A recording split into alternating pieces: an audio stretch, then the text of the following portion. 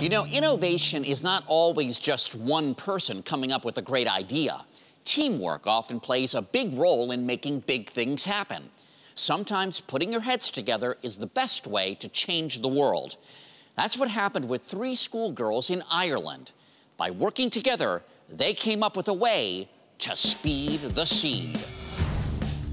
3 teenage girls in Ireland used their science savvy to help find a complex solution that will help meet a very basic human need: how to feed the world.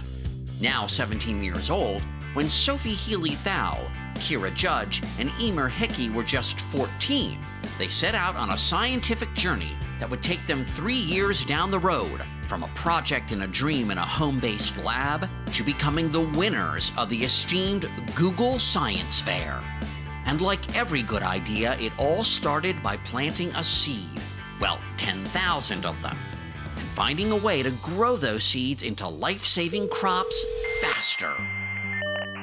Hey there, thanks for joining us. Hi, Mo.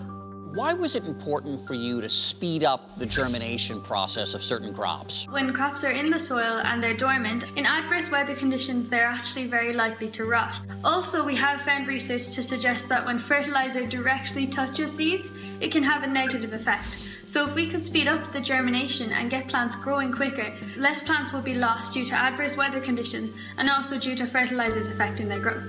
The teens had very little science background when they started, and what would become an extraordinary scientific breakthrough began in a pretty ordinary way. Emer and her mom were gardening, and they pulled up a pea plant, and they saw on the roots of these pea plants there were these like little wart-like nodules. Our science teacher actually told us about this type of bacteria that naturally lives in the soil that works with legume plants like peas and beans. And we decided to do some research into this bacteria.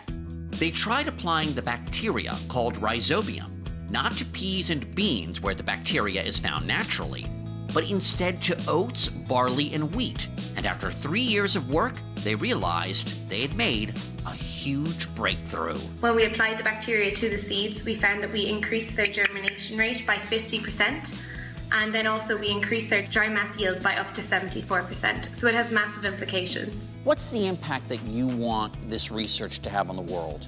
Hopefully, by starting at the bottom, starting at the ground, and producing more raw material, we'll be able to increase the amount of food that's available for people, especially in the developing world. There is so many people out there who don't have enough food just to get by in their everyday lives. So we were hoping to just be part of like a massive puzzle that could try and relieve these people of the pain that they go through of not having enough food. Well, thank you, and we all wish you the best. Thanks, Mo.